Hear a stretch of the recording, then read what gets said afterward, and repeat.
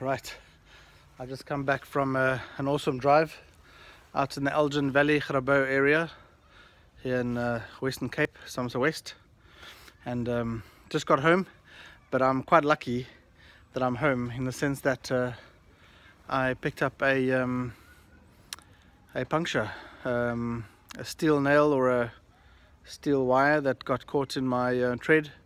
I was going through the old the Hoek Pass, the old one, which runs parallel to the railway tracks, and picked it up there. Within 15 minutes I could feel my bike was wobbling left and right, and realized something wasn't right. Anyway, I had enough air to go to the nearest petrol station. I pumped it up. It's a fairly slow leak, so I managed to drive home, which is about 25 kilometers away. But I'm quite lucky. If I had if the puncture was any faster, and the tire went down much quicker, I would have been stuck. I would have had to call someone.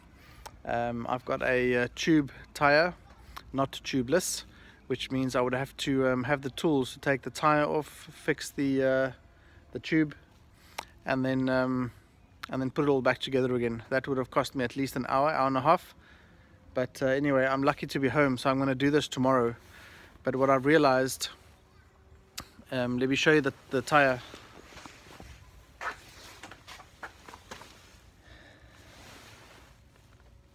So you can see there, it went right in. So luckily, and I didn't pull it out. I wanted to try and keep the pressure trying to keep the pressure going down as to a minimum, so that at least I can get home and fix the tire tomorrow. So tomorrow, or Monday shall I say, I'm going to buy myself a kit that I use for changing the tube or fixing the tube, taking the tire off, so that when it happens again, I'm not stuck in the middle of nowhere with no help, or having to inconvenience anyone to come and fetch me, which means they need to bring a trailer, quite a schlep. So I'm gonna get myself a kit and attempt to repair this tube and tire here at my house, in preparation for if it ever happens again when I'm out and about. So just a little bit of a lesson to me. I am lucky, like I said, but it could have been much worse. I could have been stuck out there, 30 kilometers away from home. Never mind, 300 kilometers or 3,000 kilometers.